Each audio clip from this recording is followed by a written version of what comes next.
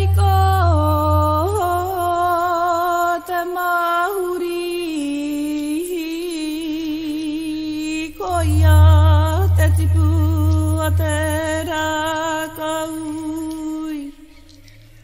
heri tā tangata he mauri reo he mauri ora he mauri ora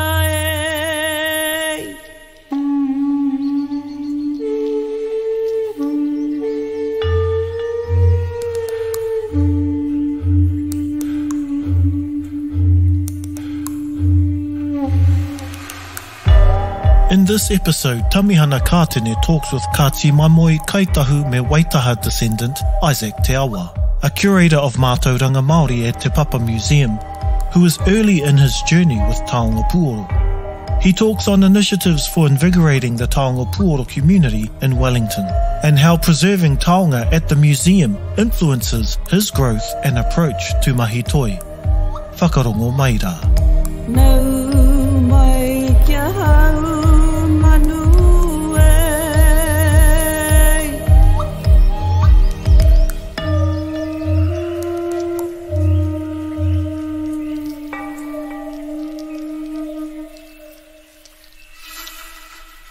Atuatahi rā ka mihi ake ki a koe kei taku hoa. Nau piki mai, nau hara mai ki tēnei wānanga kōrero tātou. Ko te haumanu tēnei mihi atuana ki a koe, ko te haumanu hoki. No reira, mihi atuana, mihi atuana.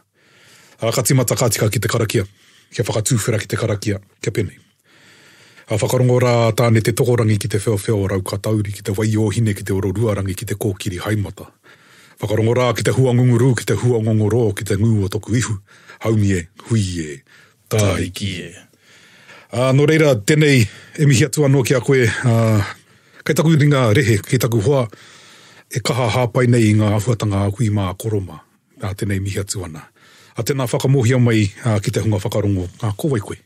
Ko Isaac Te Awa toku ingoa, te maukatapu ko hana nui, ko takitimu te waka e rere, ko mokotua toku awa, ko te roha toku marae, ko ngaitahu rawa ko Kāti Mamoe me waitaha oku iwi, ko Kāti hui rapa toku hapu. Ki te taho toku matua, ko auhau tiki o tērā toku maunga, ko tauai toku awa, ko mata whaoroa toku waka, ko karanga hape te marae, ngā puhi nui a tōne. Who am I? I am Isaac Te Awa. My current role is curator Mātauranga Māori at Te Papa. Ka pai, tēnā koe. No reira, e mihi atuana ki a koe, kei taku hoa. Yeah, no mai haramai, welcome to this kōrero. So, the purpose of the kōrero, we're talking about practitioners in Taonga Pūoro.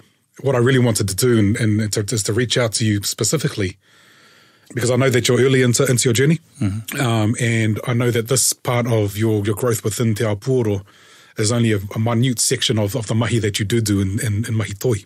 And so I'd really like to get some perspective from someone who works so closely in Te Papa Tonga Rewa, and how holding on to the taonga of a kui mā koroma influences the way in which you approach mahi toi in general. So yeah, kōrero mai, where are you at in terms of your Taonga Pūoro journey?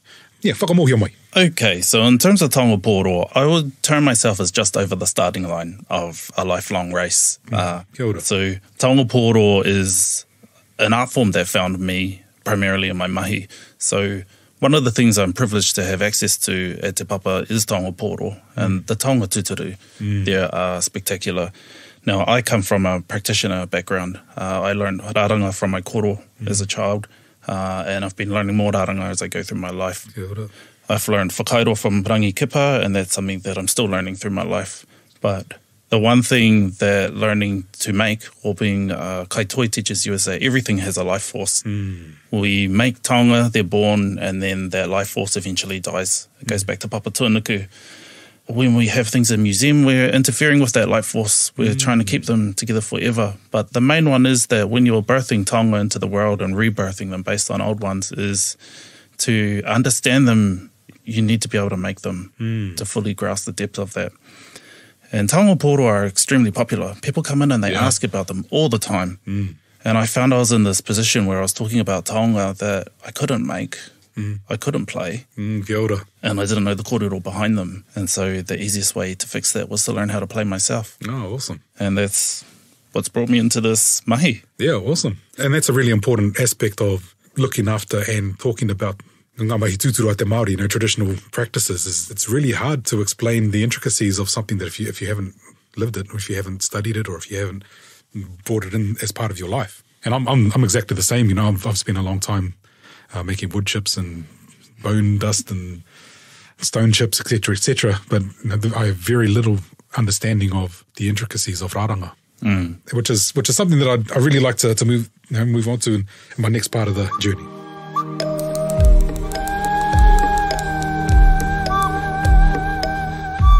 So you mentioned that it was more of a necessity for you to start understanding Taonga Pūoro in your workplace. How do you think that draw, that pull towards Te Awa Pūoro has kind of changed over the more that you walk into Te Awa Pūoro? How has that changed from as something that you needed to do to be able to do your mahi?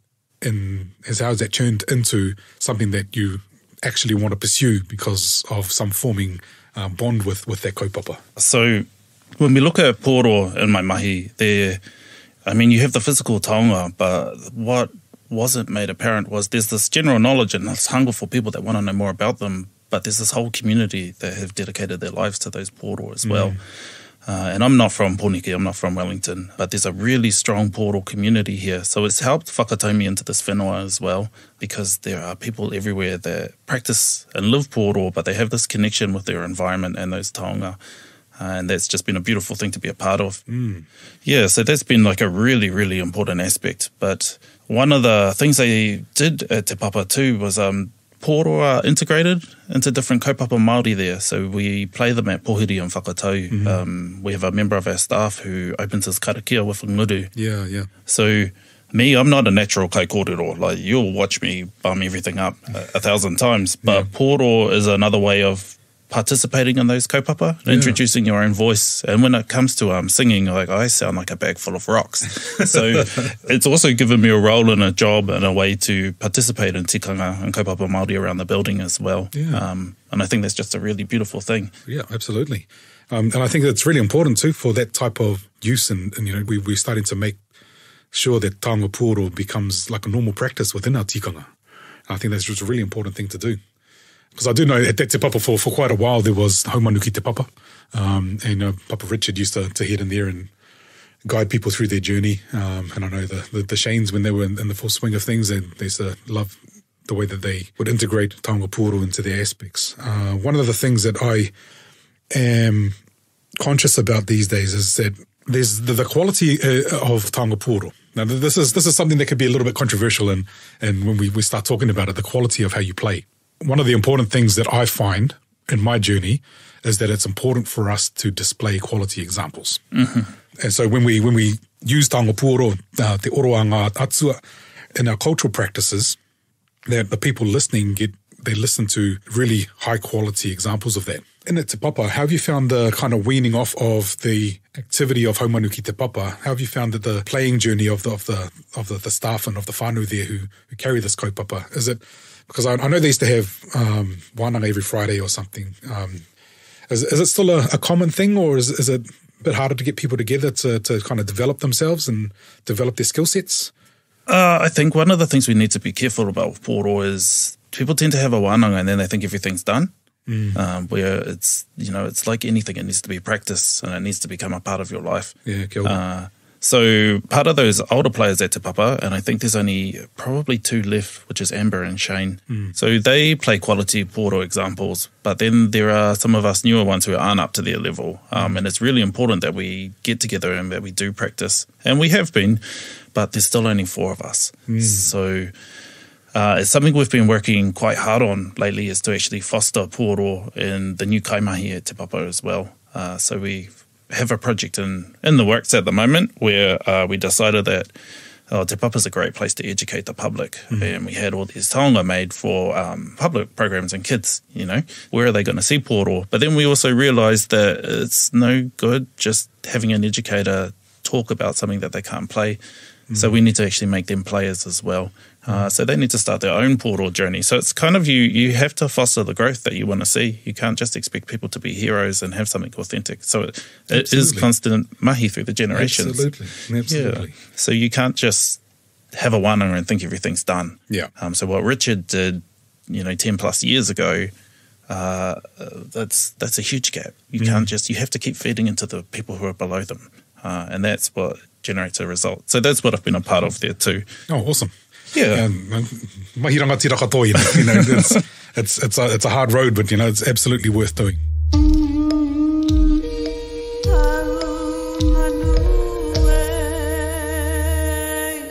So I find that, especially at Te Papa, and absolutely tautoko your kōrero, in terms of you can have the taonga, you can understand some of the aspects of them. If you don't have a connection to them, what's the point? So that's an important part of caring for our taonga and developing our communities and our whānau in Te Awa Pūoro is developing the strong community of Pūoro. Just talk a little bit about your experiences in, you mentioned earlier that Te Whanganui Yātara has a really strong Taonga Pūoro community.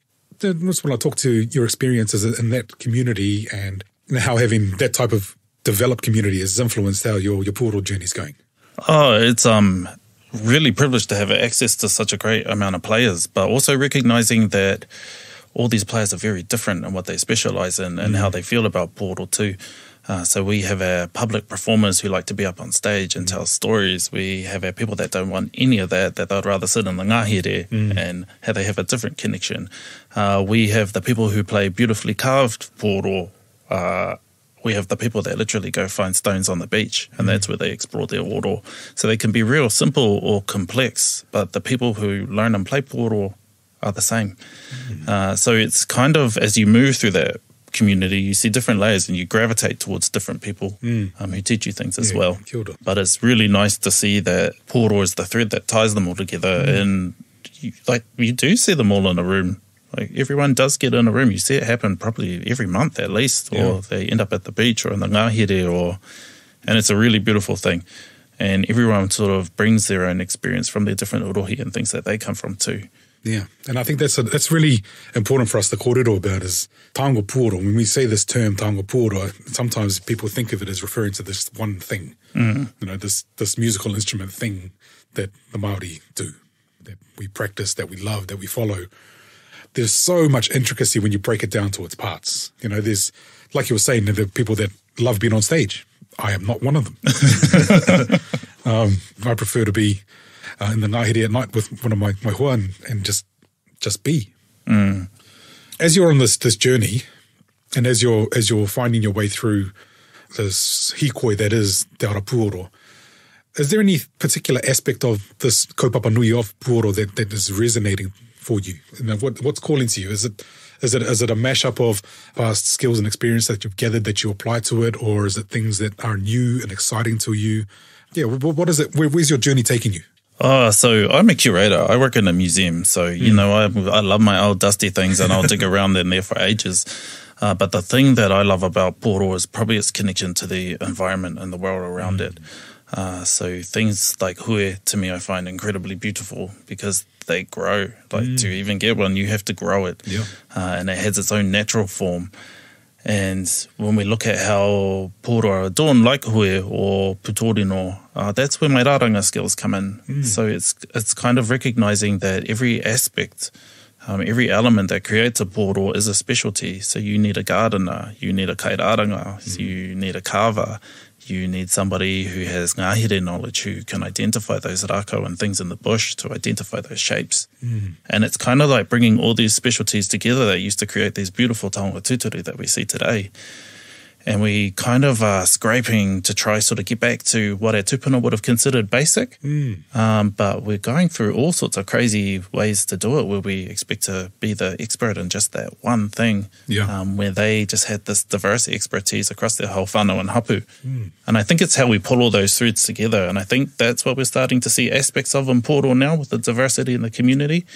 Everyone has those specialties and it's seeing them combined. And I think it's being a practitioner too that helps you recognize that. Absolutely. Yeah, just while you're talking about it, there are so many different aspects of making pūoro, so many things you have to focus on, from the rākau side of things to joining them with anga if you're making pūtātara, pūmoana, pūpakapaka. There's the binding is a completely different game. I've been experimenting the last 6 months or so with binding with kareao and akakieke and stuff like that, and that is completely different again. So it's these different aspects that really make this practice beautiful and for most of mahi toi.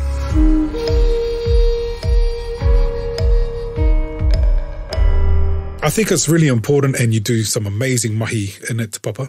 And I know from personal experience that coming into the vaults and having a look at the taonga that are locked away and protected, I know from personal experience that aspect of your mahi is invaluable for what I do, because it gives me examples of of the masterworks of our tūpuna. I just wanted to have a kōrero about how your mahi in terms of looking after, caring for taonga tūturu, and how looking after them also includes looking after the practice of creating them, which means access to examples and looking after our practitioners. How does this whole kaupapa of extending looking after just the physical taonga to the entirety of the kaupapa of our taonga? How does that work with you? So that's the meat on the bones of Māori and museums. Is museums were founded by Pākehā. They're a Pākehā construct. So the taonga that are in museums were collected by Pākehā, and their idea of looking after them and keeping them safe is usually to keep them in a cabinet away from people touching them so they last forever. Now, if you come from a Māori background, particularly a practitioner one, that is basically the opposite of how we look after our taonga. We get to know them, we learn their intricacies, we maintain them when they break, we relash them when we have to. They don't last forever. So it's kind of, how do we take these taonga? Well, they've been left alone for so long. So we've neglected them from a Te Ao Māori perspective. And it's how do we reintroduce them now that there's been so much loss as well, and that these remnants are so precious. And for me, I do that through practitioners because they carry the mauri of those art forms. If anybody's going to recognise the aspects of those taonga or what they were for, and rebirth their mauri into other taonga, it's practitioners. Kia ora.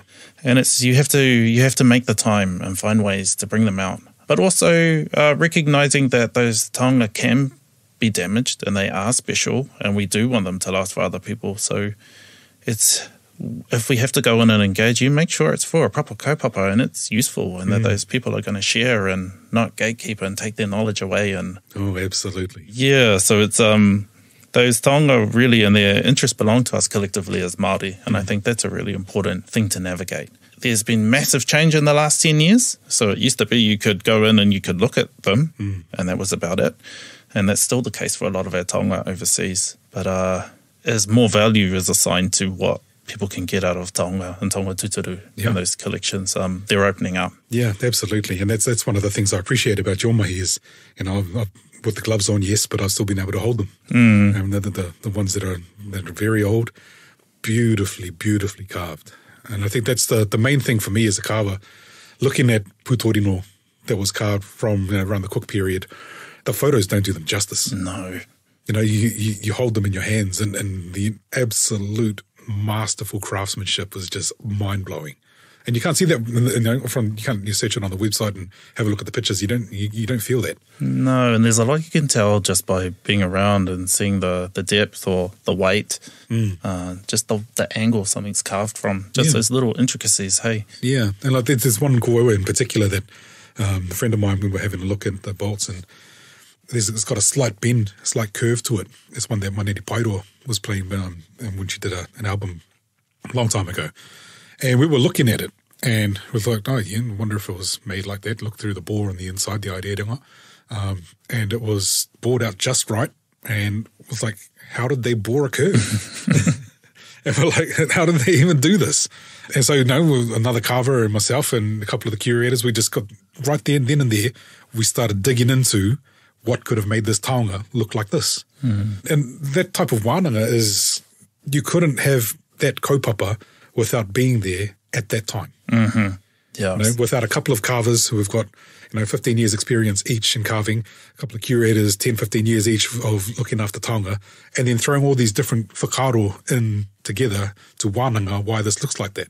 And I was like, we came up with, I think the theory we thought about was maybe it was carved when it was green.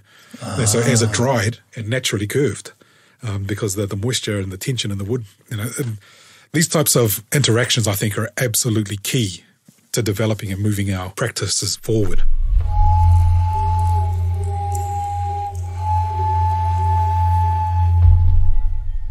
From a perspective of someone who works at the institution of Te Papa, moving forward, what does an ideal partnership, what does an ideal situation look like for you where the institution of Te Papa and the practitioners of our traditional art forms walk hand in hand, walk side by side, and move towards developing these beautiful art forms that we have? What does that ideal situation look like for you? Oh, so for me, our ideal situation is, I think, Māori and the people that those taonga have that they're special to. The people who hold those taonga paramount in their lives that still influence and are affected by them should really be in charge of judging how they're kept and what happens to them. Whether that's at home on Papakainga or in iwi whare taonga, whether repatriation needs to happen, Māori really need to guide what happens to Māori taonga, especially in Aotearoa, because it's the one place that we have to grow those art forms as well. So it needs to be done in a way that works for us, and it needs to be done in a proper wānanga context, okay? Nothing lasts forever. So what does that look like for us? They're hard conversations to have, but where we keep those taonga, how they're cared for, both in te ao wairua and te ao kiko, we need to talk about that and we need to decide that for ourselves. And I think that's really something that we're moving towards. And I think, hopefully it'll happen in my lifetime and that I'll be able to be a part of that. But what I can do in that space now is lay the groundwork with our people by bringing them in, letting them know what taonga are there, letting our practitioners explore and, have those wānanga that you were talking about, figuring out how things were done, because there will come a time too where those taonga may not be there forever. Yeah, they're not in a stasis bubble. They're not going to last forever. And so the more you can find out now, the more you can preserve that mātauranga for the future as well.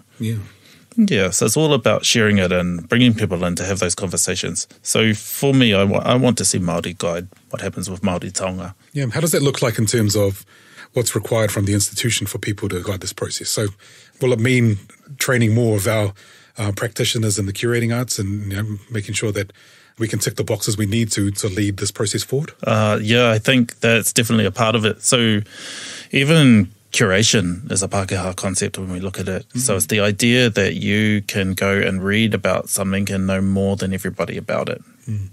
Where in Te Ao Māori, we have to recognise that expertise doesn't come from the university sector. It doesn't come from books most of the time. It comes from people who have dedicated their whole lives to a practice. Kia ora. So I remember having an intern I had to pick interns, and I had an option between some university students and then a mother of 5 from Waifetu who's been weaving. And what she could tell me just by looking at patterns and picking something up, oh yes, this is made out of kia and it's this pattern, and they've started from the bottom and you can't teach that in a book. So for somebody who's never been near a university in their life, where does the expertise really lie in that area? And I think if you really look at it properly, you'll find it's with people. Yeah, kia ora. Te Ao Māori is all about balance. And I think that putting our practitioners in a space where they can flourish and enable our practices to flourish that's the end goal, in my opinion, and I think it's a beautiful thing. It can be quite hard to access taonga, and this is something I've experienced personally, and I thought we should talk about the stuff we need to talk about. Yeah. Because I know we've both been through these experiences and where we've tried to get access to things that we, through whakapapa, have a right to. And sometimes that can be very difficult. How do we approach this whole situation, in your opinion? How do we... Let's say, for example, if you weren't at Te Papa and they didn't have someone there who was so passionate about getting our practitioners in, how do you think we should navigate that space in terms of being practitioners searching for this mātauranga? Yeah, so that's the hard one. And this is the importance of having Māori working in institutions, particularly Māori who are actively connected to their communities or who have practitioner skills, because you can't have those things and not see the value in connecting them to people. We deal with it the way that most of our people have dealt with Pākehā institutions over the last 50 years. We write letters, we get our hapu support, we go and talk to everyone we can, we hoha them on the phone, and we make it known that it's no longer acceptable to hold our taonga without talking to us, to talk about them and to take them out of the context of what they are, and that is taonga. So yeah, we do what we as Māori have always been doing. Keep going. We keep going and we make noise and we don't go quietly, because at the end of the day they are institutions, and they're just as, you know, our taonga are just as important as education, they're just as important as housing. So, you know, they deserve our attention and our aroha too. And I think that's an important part for us to talk about, is we practitioners do it for the love of it. From my experiences with you personally and getting access to our taonga, it's me kore ake koe, my bro. The mahi that you do is fundamental in the development of practitioners within Poneke. So tēnei mihia tōna ki a koe e hoa.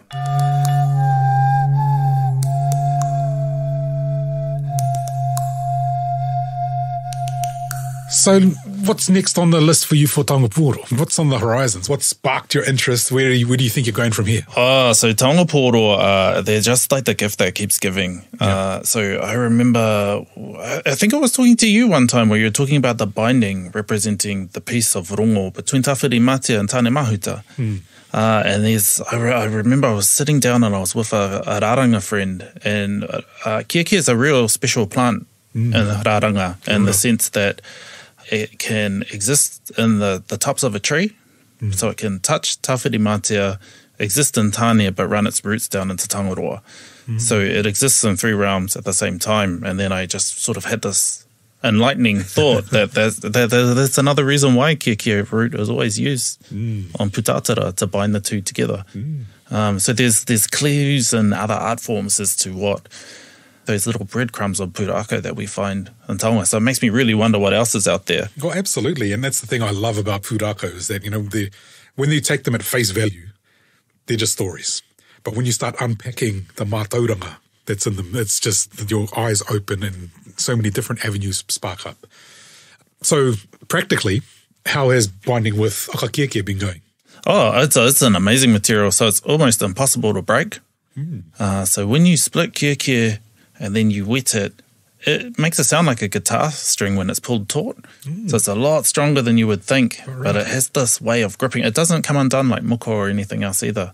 So yeah, when you bind with it, it's really solid. I have heard in the past that if you bind it too tight and then it dries and tightens a bit more, it can crush things. It's a pretty amazing thing. The kieke is really special for me in recent times. I've been focusing on akakieke and kareao, trying to move away from binding with a natural fibre that I bought in a $10 roll from Bunnings. You know? And just reconnecting the practice into those areas of specialization we were talking about earlier, where, you know, you need to understand where to go to look for kieke. You need to know the environment that they're in, and you need to be able to harvest it so that you don't damage the rākau itself, and all of these different things. In your mahiraranga, in the binding that you do of Taonga Pūoro, how important is it to refocus the binding of Taonga Pūoro into your mahiraranga and then back into the taiao, into nature? Because that's one thing that's been quite overlooked in Taonga Pūoro. There are definitely practitioners that focus on it, but bringing the rāranga flavour into Taonga Pūoro is a really exciting thing for me. And so, kōrero mai, what's your approach when you're looking at binding, say, putorino and like pukaya, those types of Taonga Pūoro? And how does that rāranga focus for you influence that? So for me, I'm quite well known in the community as a binding snob. So if I see binding I don't like, I will pick it off, because it's a teaching method too, is that the binding is part of the pōoro. So if you want a beautiful pōoro and you really want to do justice to the mahi, then that's a specialty and it adds to your taonga. Absolutely. So that's one aspect of it there. So it's visual, and it's the skills of the kairaranga who can do that. They can help elevate your mahi. But the most important one is its connection to your whenua, and recognising that akakieke is rare, and it's a lot rarer than it's ever been, because we've cleared all our swamplands and trees. So, you know, and because of that, the kōrero that we were just talking about the importance of kieke and what it represents has been lost. because people don't have anywhere that they can go and see it every day. You want to find aka kiakia, you've got to beat feet in the ngahere for like a good half a day before you see one sometimes. So it really reflects our relationship with our whenua, is reflected in our taonga, and also it's reflecting what we need to do to sort of get back to wellness in ourselves as well. Yeah, so that's a beautiful thing, that it actually makes you more aware of your environment and the resources that you have on your doorstep. Kia ora. But you also see the flavour from different rohe. So if you don't have kiakia, that's when you start to see, that's when you start to see different styles of muka being used or different seaweeds. And every rohe has its own flavour. Yeah, and you see that with kokowai and earth pigments and things too when they're painted. They're all different colours. Yeah. So making taonga and pōoro, it's all based on the environment and the whenua one way or another. Kia ora. Because ko tā te Māori, our whakapapa goes right back to rangi and papa, so we directly whakapapa back to our environment, and so it's important for us to carry that tikanga.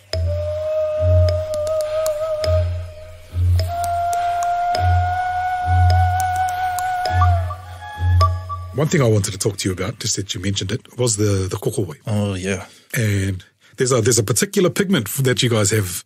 I think I've got a vial of it at home that I'm saving for a special occasion. What was that one again? Pukepoto. Pukepoto, and it's a beautiful blue colour. Yeah.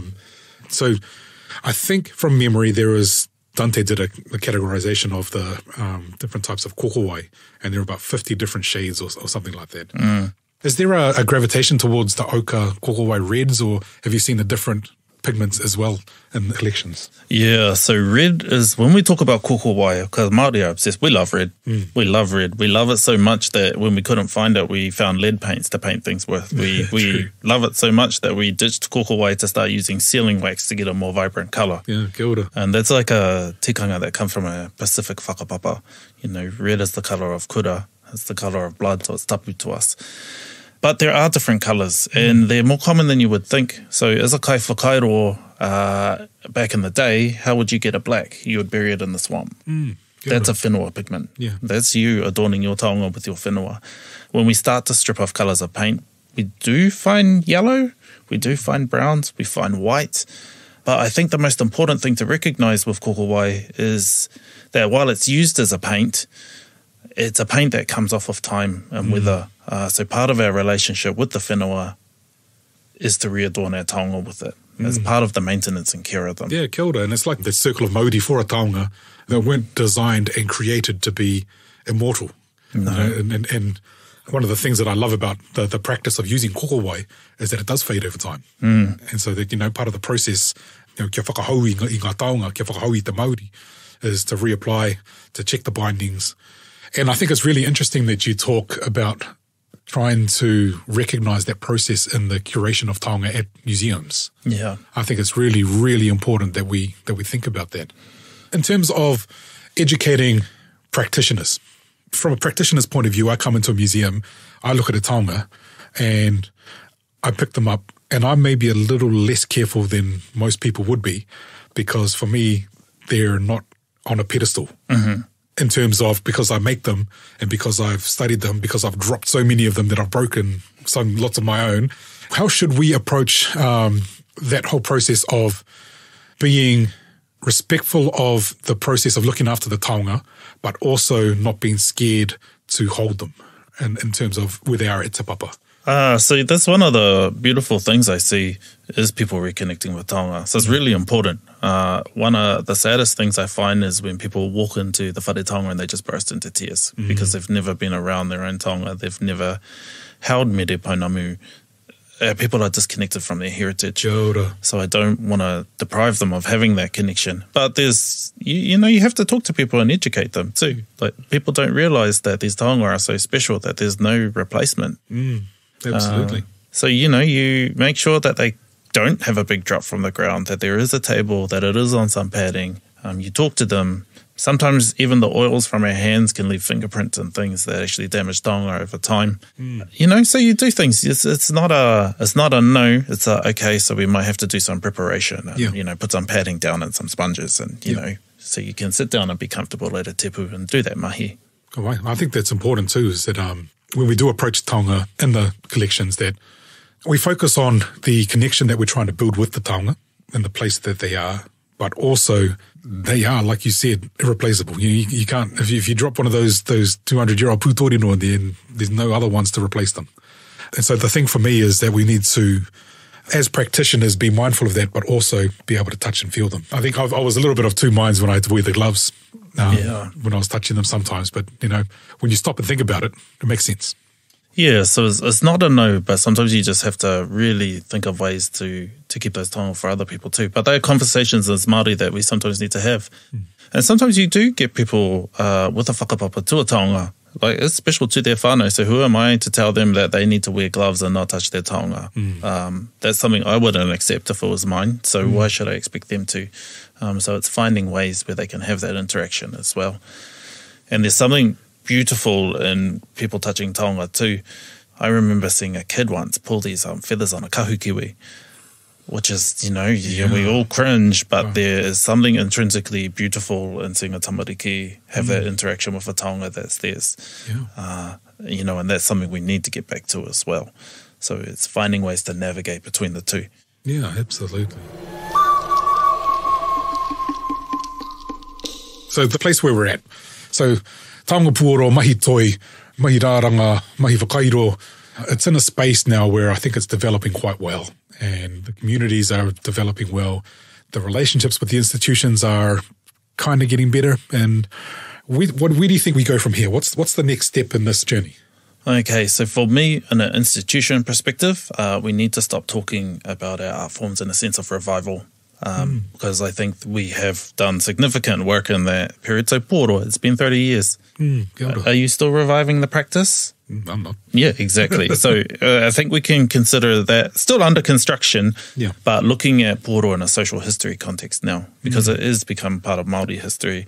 There are festivals happening. The demand for it's never been higher. We're starting to see it taught in schools. We're starting to use it. Well, we're starting to see it used in rongoa, hauora, in our tikanga, our pōhiri. Kia ora. So how do we capture and record those stories?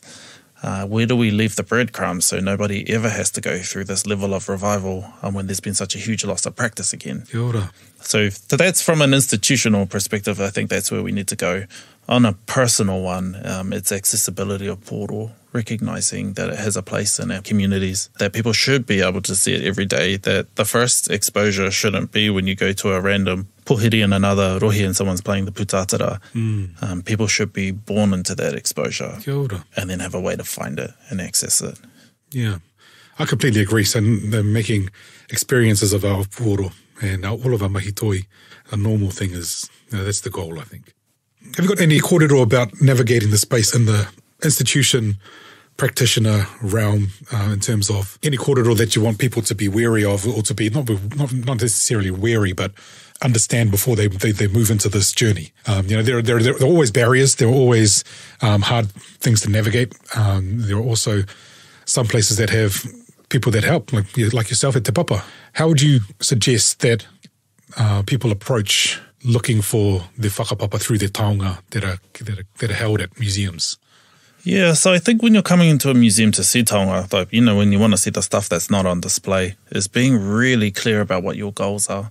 Are we in this just for curiosity? Do you just want to have a nosy? If you're a practitioner, really try knuckle down what you want to learn and see out of these taonga. Because if you can kōrero to that, it makes us a lot less likely to say no.